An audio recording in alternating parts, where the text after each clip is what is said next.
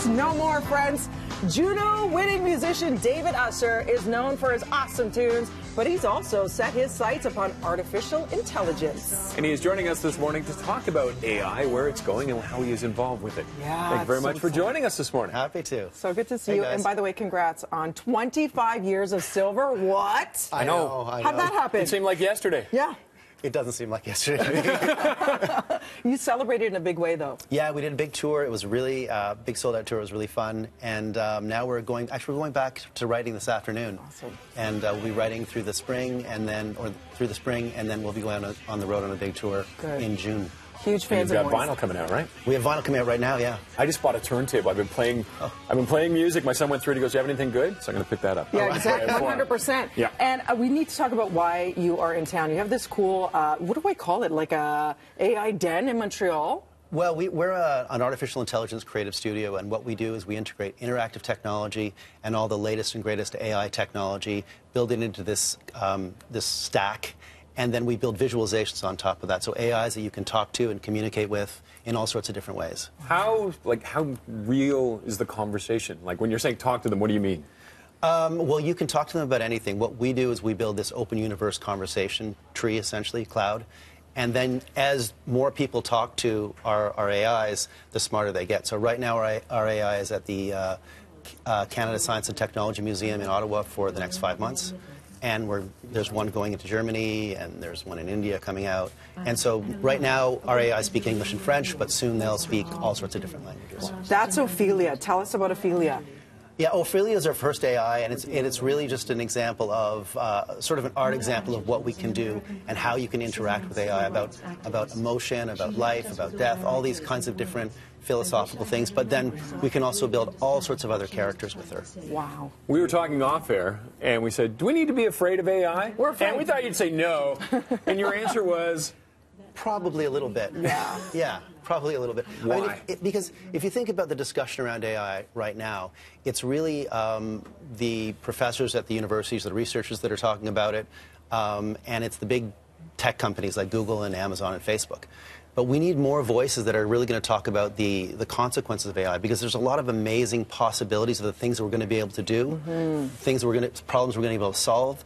But at the same time, there are a million questions about how it will be used and who's going to use it and how we're going to control it. How it will be monitored. So you are, of course, with Made, who we love, always celebrating the greatest in Canadian talent and minds. Yeah. And there's an awesome thing happening for the first time tomorrow that you can take part of. So it is the Analog Conference Series. I think it kicks off at 12:30, but your session is around 3. I think so, yeah. You can live stream. So what will happen there?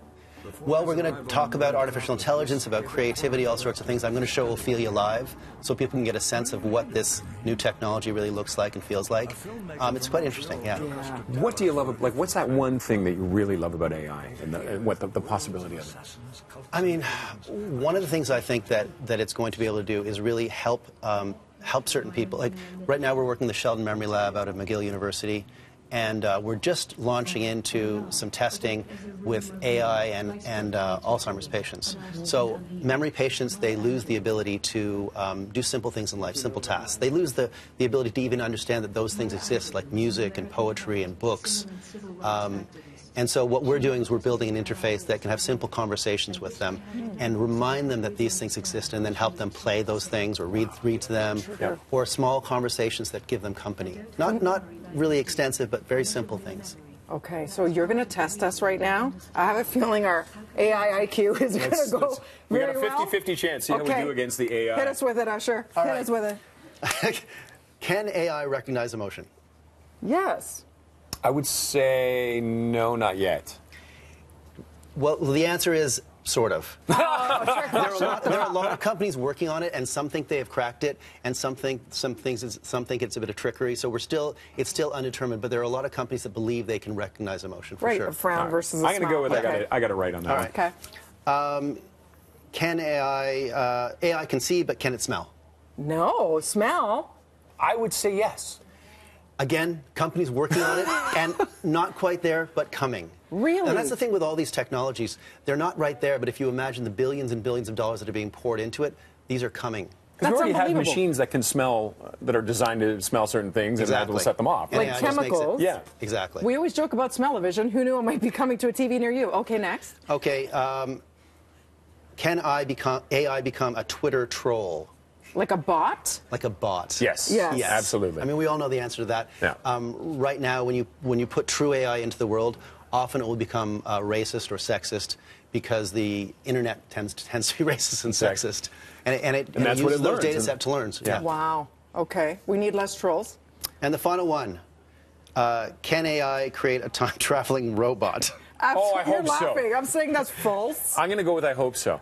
I'm saying not yet, but soon. It's coming, right? Really? It's I think so. Yeah? I don't know. Oh, my Well, gosh. haven't they managed to make photons of light appear in Exactly, right? One photon exactly. appear in two different spots. Yeah. That's crazy to Yeah. me. And Which if is you- essentially and time if you travel. visualize that AI is going to enhance quantum computing, then you can sort of go down the path on that. Oh, my gosh. We're living in such a crazy time, aren't we? We really are. Wow. It's an amazing time. Yeah, we're just scratching the surface. Make sure you check in with David to talk about this and more at the inaugural Analog Conference Series taking place tomorrow at OCAD University. It all kicks off at 12:30, and you can live stream beginning 3. So good to see you, David. Thank you. Thank you very much. David, a pleasure.